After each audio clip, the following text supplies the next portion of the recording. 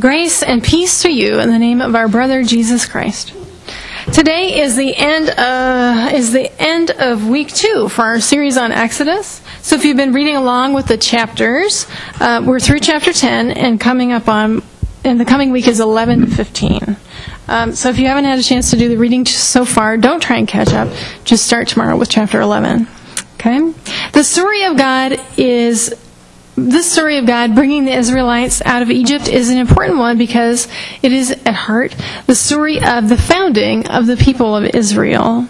This is the foundation, the source, the meaning, the touchstone for why the people of Israel are bound to God and how the covenant between God and God's people came about. That's what Exodus is. And it's that covenant, it's that relationship that nurtured Jesus' faith and the faith of his early disciples.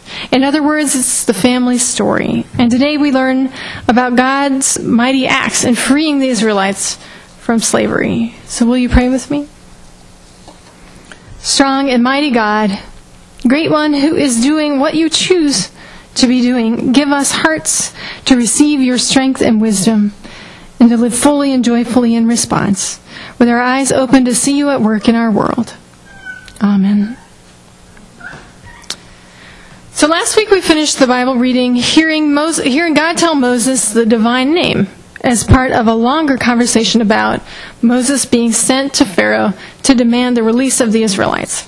And eventually God does get through to Moses, and Moses comes out of exile and goes back to Egypt with his wife and children in tow, with his brother Aaron by his side, to talk Pharaoh into something Pharaoh definitely does not want to do, to let go of thousands of slaves, to let them walk away with all their families, with their labor power, and with their valuables.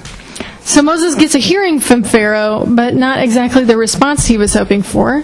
Pharaoh gets angry that the Israelites would even ask for such a thing, and ups the workload for the Israelites, who are already working pretty hard making bricks for the pyramids or some other ginormous civic building.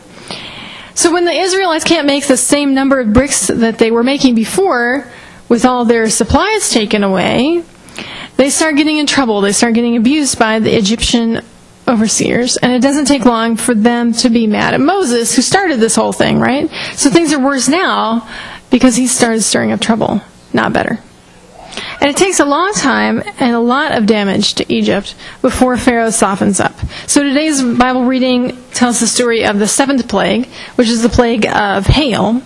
Before this, there had been 6 other plagues, ranging from the eerie to the unpleasant, turning the Nile into blood, swarms of frogs and gnats and flies, a plague of boils on people and animals, and then finally the death of all the livestock.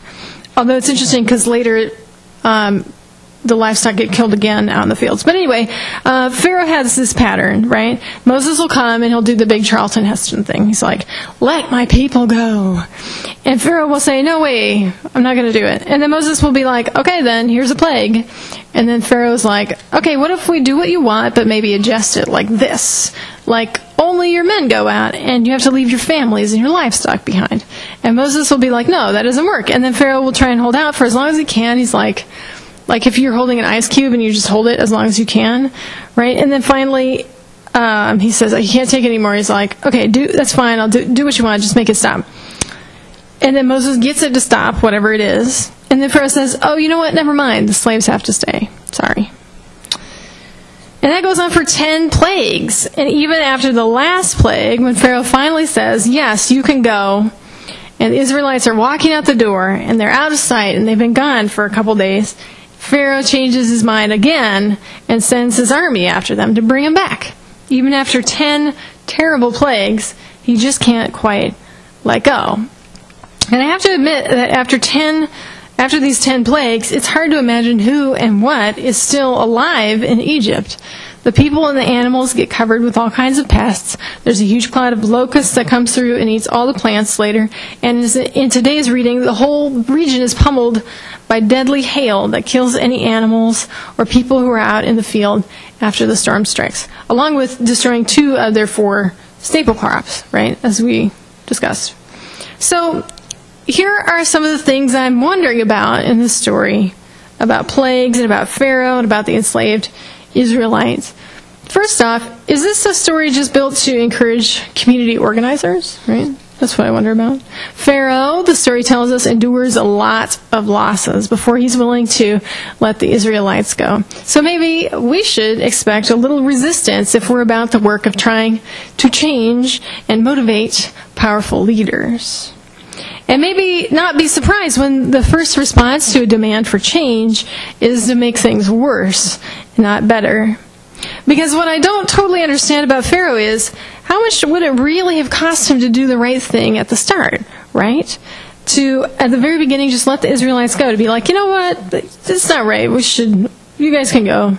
Thanks for all your service and dedication.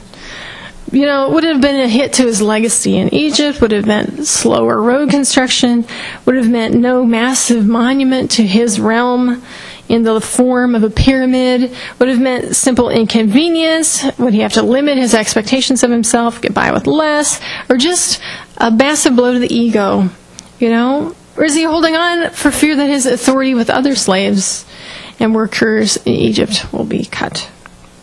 We don't know. The story tells us that Pharaoh and his advisors are living well at the expense of the Israelite slaves. What changes in their own lifestyles are they unwilling to accept? What makes it worth the price that the whole country pays? So I just wonder about that. What is he afraid to let go of, really? So then I'm wondering, too, in this story about the workers who are out in the fields when the hailstorm strikes. All they have to do with the oppression of the Israelites, really, is that they work for the guys who are making the decisions. The text kind of treats them like the property of the advisors. If they die in the hailstorm, it's punishment on their owners, their employers. Is it right for God to kill them with a hailstorm when the problem is that their boss didn't believe Moses' warning? Not that they themselves were really to blame? Is that right? Sometimes people will make a very broad statement about the Old and the New Testaments in the Bible. They'll say that God in the New Testament is the loving God, and that God in the Old Testament is angry and vengeful. And I would resist that. I would reject that characterization because it way overstates things. There's times when God is very patient and loving and forgiving in the Old Testament, and Jesus can get judgy and angry in the New Testament. But this chapter certainly shows us what I want to call the smiting side of God. Come see the smiting side of God. Anyway, it's a Sears commercial. All right, anyway. With the creation used not to sustain, not to feed and care, but as a weapon, as a way to destroy and to subdue an enemy. So what kind of God is that? Is that the God that I know?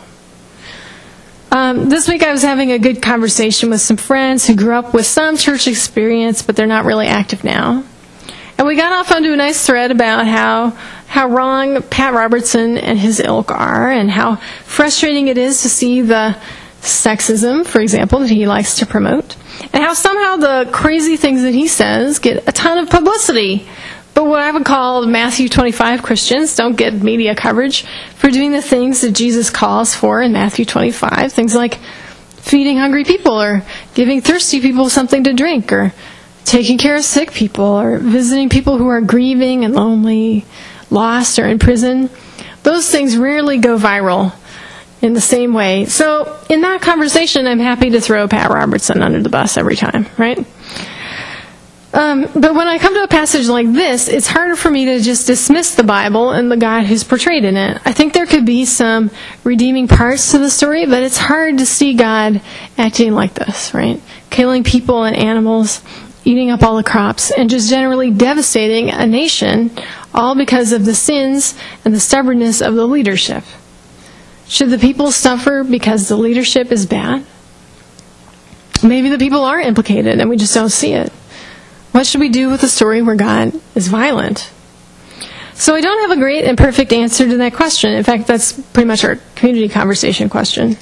But one thing I could say is that in this instance, in this story, God decides to take a side. God decides that Pharaoh, in his obstinate refusal to recognize God's power and the demand for the Israelites' freedom, that Pharaoh is deserving of the punishments meted out. It's an epic battle. And maybe like when you watch the latest Avengers or Transformers or Iron Man movie, you're not really supposed to worry about the people who are caught in the crossfire, like the ones who get hit by the cars that are flying around, right? The point is that God is really awesome and can kick serious butt. So that's your lesson for the week. God can kick butt, okay? All done, right? Actually not. That's not the whole lesson. The hope and the heart and the deeper message is in the story is who God is kicking butt for. It's not for the people who are already in power. It's not for the man who is already getting big pyramids built for himself and his relatives. Egypt is a symbol of wealth, of power, and of a hierarchical status quo that rests its foundation on slave labor. And God, when it's time to pick sides, tag teams with the enslaved and the downtrodden. For the ancient Israelites, this story of Exodus, this story of God's defeat of a powerful enemy, was the foundation of their life together as a people. God, they remembered over and over again, is more powerful than Egypt, more powerful than the empires that try to enslave us, more powerful than the people who seem to be in control. God is more powerful than all the systems, all the structures, all the ideologies and isms that seem so locked in place. And apparently what's needed from time to time to take them out and to make room for something new is a hailstorm like you've never seen before. May we remember the power of God and be grateful. Amen.